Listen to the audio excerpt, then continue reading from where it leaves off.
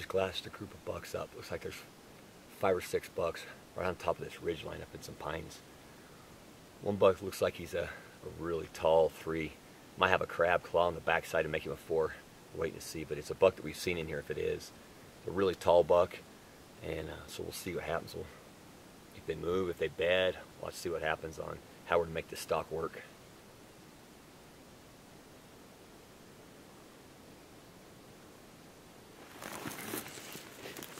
Okay, the bucks that went over the hill right now, they just crested over, and it looks like they're going to bed on the backside of this ridge, so we've got to make a loop all the way around them real quick, and hopefully we'll be able to glass this buck up in his bed. It looks like it could be real thick where they're headed, but hopefully with 4 or 5 bucks there together, we'll be able to at least find the group and then just wait till we can pick him out of an oak thicket or a pine and some shade. It's just all burnt in here with a lot of oaks and jack pines, so we should be able to find him when we get around the corner here. Where are you going? I'm going right up there. Shoot this deer. You ready?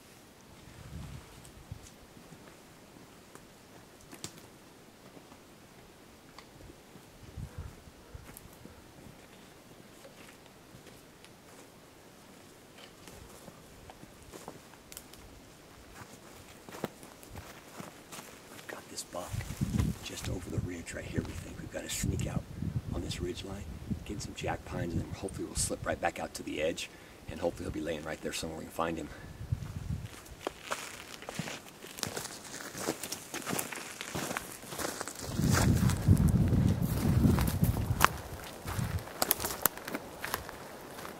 We just found the buck we're looking for. He's just straight across on a ridge right here across from us, right at 200 yards.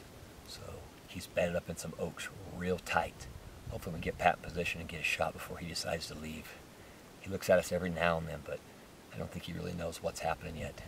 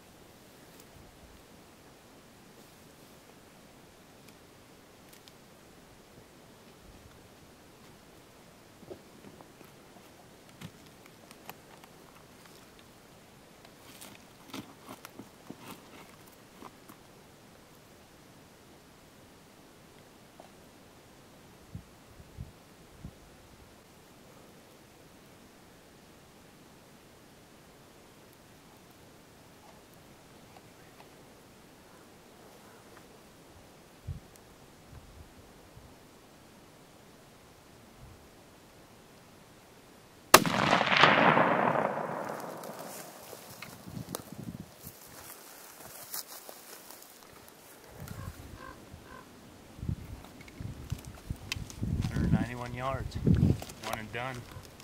I like those short shots.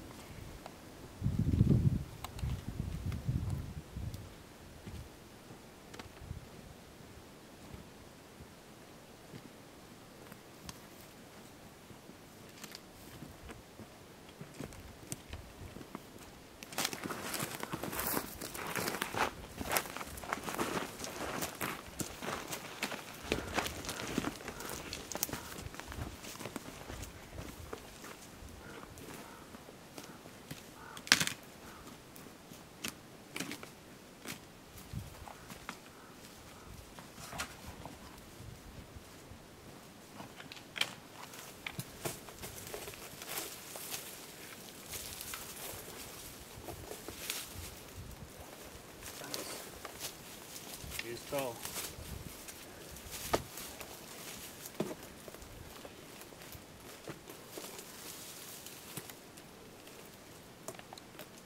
Not too bad.